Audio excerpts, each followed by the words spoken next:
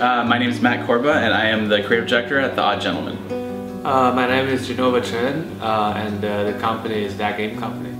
I'm Vincent Diamante. I'm the audio director over at thatgamecompany. My name is Susana Ruiz. I am co-founder of the game design studio Take Action Games. I am also assistant professor of film and digital media at the University of California, Santa Cruz. My experience with Tracy started in 2003, where I started to study in the graduate school in the, right now it's called Interactive Media and Games division in the cinema school. You know, she's basically one of the first professor I took class with. You know, for the first year, a lot of classes are not game related.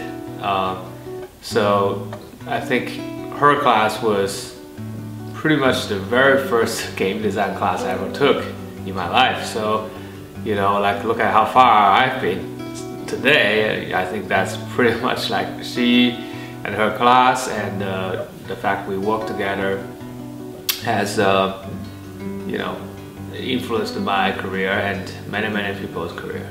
It seems to me that Tracy really likes dreamers.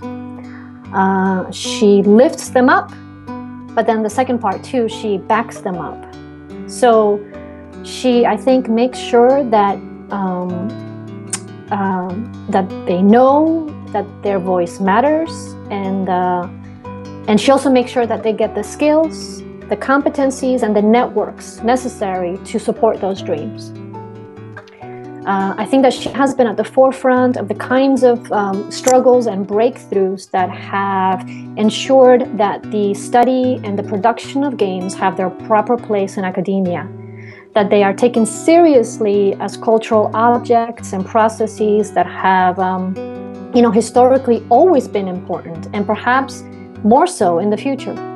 So one of my favorite memories of Tracy when I was at school is it was 2 weeks before the IGF deadline, and I wanted to submit my thesis project, but it wasn't quite ready yet. And so we met at this place called Eat Street Cafe, which is no longer at USC anymore, but we had grilled cheese sandwiches. And we basically talked through a strategy of like, well, why don't we put all the art, the stuff that had the art in it and the story stuff up front in the demo, and then after that we would do all the stuff that we just didn't have time to put the art in, but we would show off more of the mechanics. And we sort of decided during that luncheon to submit to the IGF over those grilled cheese sandwiches, and that's why I'm here today. It's amazing to think about how many people Tracy has influenced as a teacher. I mean, she's been working in the industry for a while before she decided to settle down at USC. You know, seeing all the students that come out of that program and out of her classes, it's really amazing. I mean, it was enough for me to say that I need to join in on that. So I teach part-time at USC along with Tracy as well.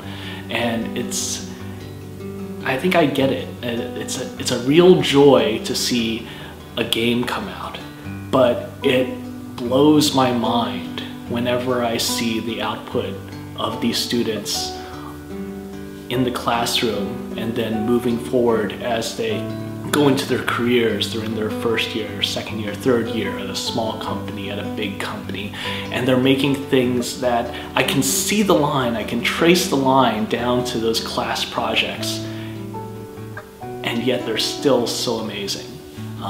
The fact that Tracy has been able to touch so many students and through that influence the game industry so widely is just awesome. Tracy, I wouldn't be here without you, so I just wanted to thank you for all the guidance that you've given me over the years. Tracy, thanks for everything. You rock. Keep on rocking. Tracy, I know that it must not have been easy to teach me silliness, but I learned about it from you more than from anyone else in my career. And for this and for so many other things, thank you. Thank you, Tracy. I have changed many people's life in the industry, and your love towards game has influenced me. And through us, we will influence more people. And you know, the past few years has been tough, you know, and I wish that, you know, you recover fully and keep fighting on and like make more awesome students.